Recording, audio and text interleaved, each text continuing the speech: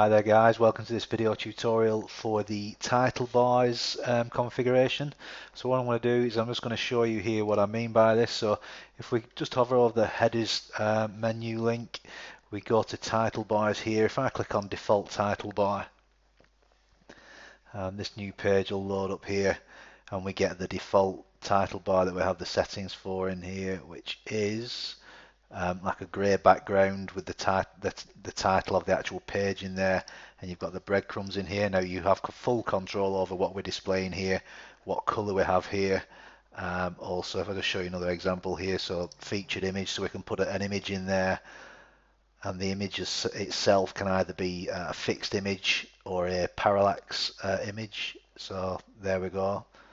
So you can see that image there. So what I'm going to do is I'm going to show you how to configure this. So what I'm going to do is let's just move over to, so let's edit this page. What I'll do is I'll edit this page.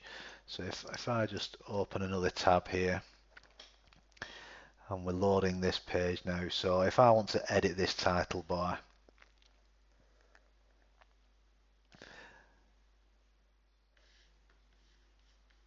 and then we get into the back end here. So if we scroll down to the editing of this page, we've got here the background color. So if we wanted to set just a background color, so if I just remove this, so this is the actual URL to find the image if we have a background image on there, but I'm going to remove that now. So if I remove that, and then we'll actually do the preview changes. So if I preview these changes here,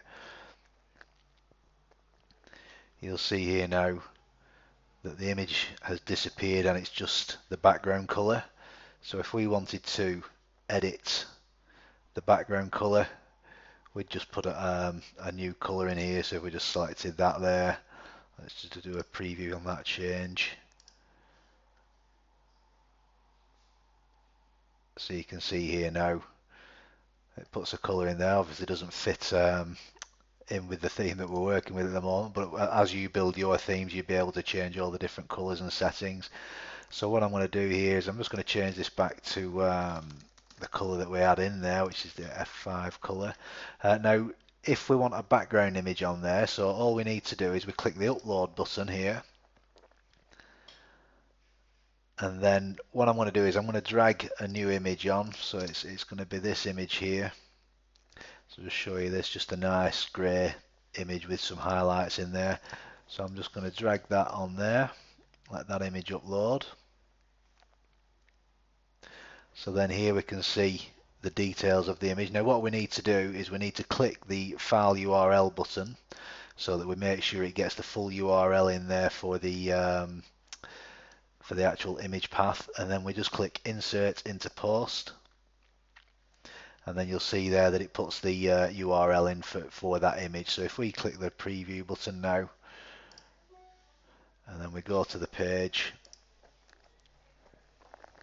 you'll see here now we've got the grey background image there. If we just scroll slightly, it's set up as a parallax image at the moment. So if we wanted to change that, we'd simply just change that there to scroll or default, whichever way you wanted to do that.